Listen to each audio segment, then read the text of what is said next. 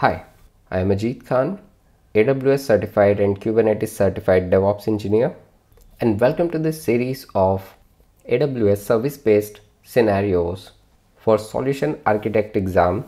So in this series of video, we will talk about different services of AWS and the corresponding scenarios of those services which can be asked in the exam. So I have curated certain scenarios based on different services like S3, networking, EC2, etc. And this is the very first video of that series and it is about S3. So let's get started. We will cover what is S3 and what are its use cases, and those use cases can be asked in the exam. S3 stands for Simple Storage Service. It can store static files, key value store for big file, or it can be used for website hosting.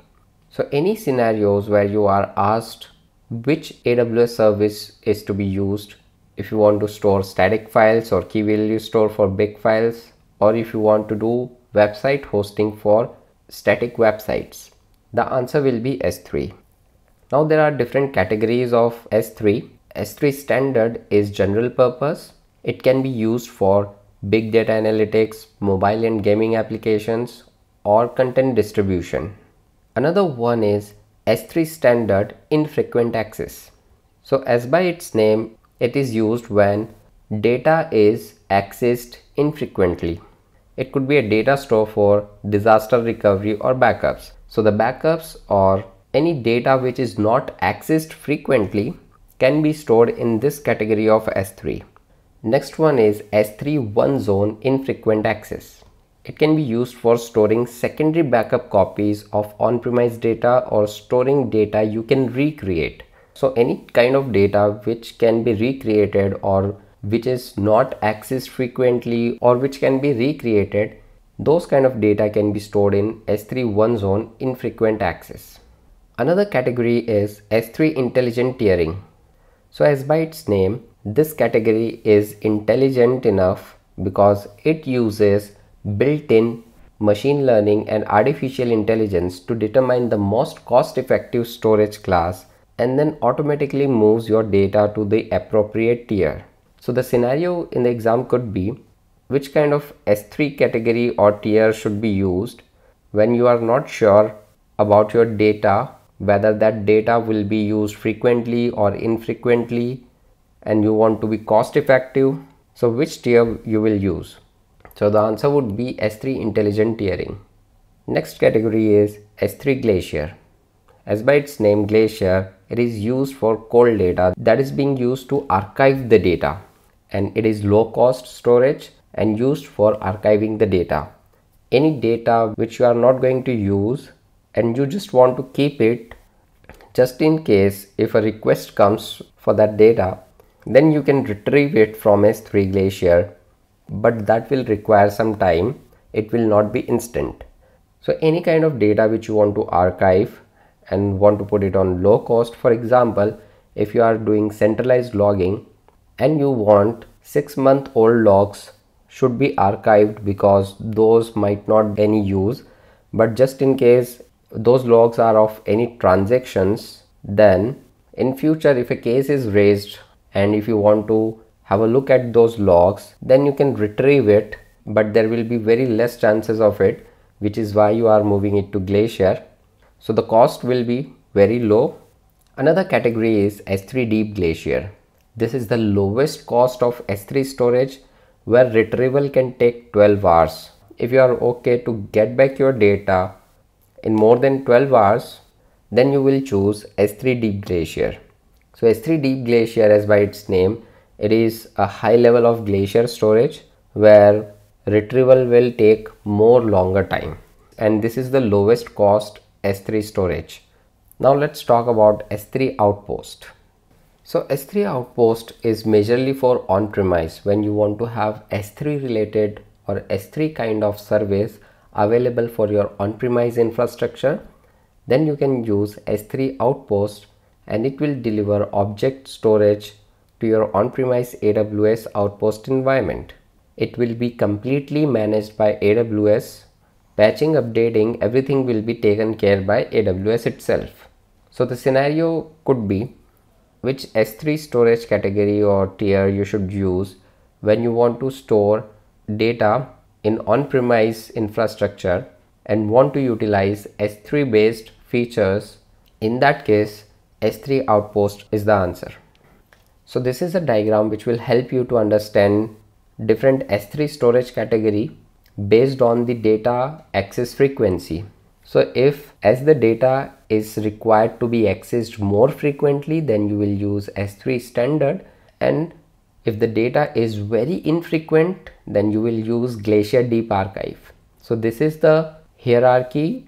S3 standard should be used when data is required more frequently, then S3 intelligent tiering, then standard infrequent access, then one zone infrequent access, then S3 Glacier instant retrieval, then Glacier flexible retrieval, formerly known as S3 Glacier, and then S3 Glacier Deep Archive. Now let us talk about S3 encryptions. So encryption could be of two types, in transit and at rest. Encryption is simply encoding the data so that nobody else who don't have access can read it with their naked eyes. So encryption is necessary for security. So there are two ways where data can reside. One is actually residing in S3 storage, or when the data is requested, there will be a request to S3 and S3 will respond with the data. So this request and response will have data in flight. So this is what in transit mean. That means the data is on the fly and encryption should be there during the request response over the network. And at rest is encryption of the data when it is actually residing in S3. Now when we talk about encryption, we have seen encryption could be in transit or at rest. Now when we are doing encryption, there could be different ways of encrypting S3 object. One of them is SSE S3. It encrypts S3 object using keys handled and managed by AWS. So whenever you are encrypting any data, you will require a key with which you can encrypt the data. So with this SSE S3, the keys will be handled and managed by AWS. Next is SSE KMS. So as you know, AWS has its own key management service known as KMS. So the keys used for encryption can be managed by the very own service of AWS, that is key management service. So this is the second way. And the third way is SSEC. This is when you want to manage your own encryption keys. So you will be responsible for managing the encryption keys required to encrypt the data. Now let us talk about S3 multipart. So there could be a scenario when you are asked that the files you want to upload to S3 is quite large. So how you can upload it? So when the file size is quite large, then you can use S3 multipart to upload the file. Recommended files is greater than 100 MB and you must use multipart when the size of the file is greater than 5 GB. Next is S3 lifecycle management. So the data is uploaded to S3. Now for next 3 months, the data could be frequently accessed, but after 3 months, it will become old and might not be required that frequently. So it should be either moved to different S3 storage tier or it should be deleted. So here we are talking about the life cycle of whatever we are storing in S3.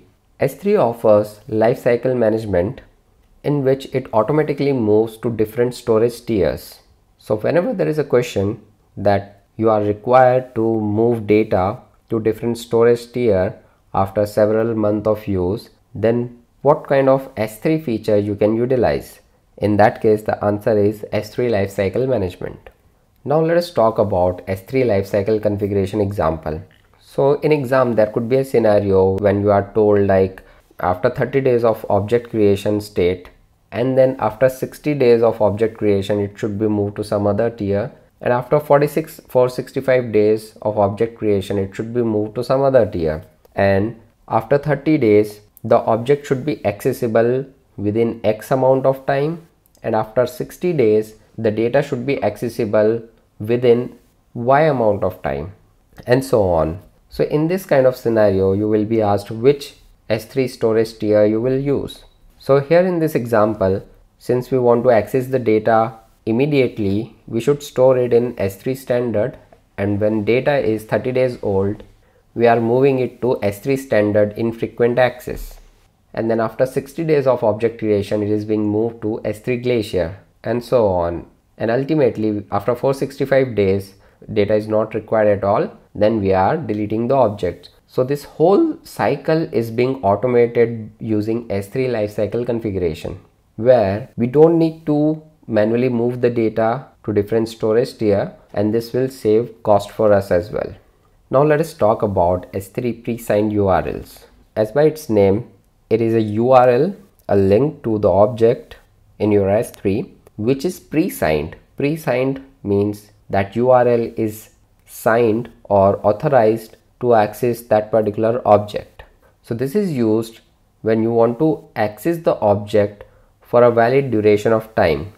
You might not want to give someone full access to your S3 or lifetime access to an object in your S3. In that case, you can generate pre-signed URLs which will be valid for certain amount of time, and you can share that URL with a given person. Another important S3 feature is S3 transfer acceleration. This is being used when you want to move data faster over long distances. For example, for mobile and web application uploads and downloads, data exchange with trusted partners, S3 cross-region replication. Although S3 is a global service, but the data could be physically at a certain location and you want the data to be available at low latency in few regions, in that case you can enable cross-region replication so that data is available in different regions at low latency. So this is all for this video. All the best for your exam.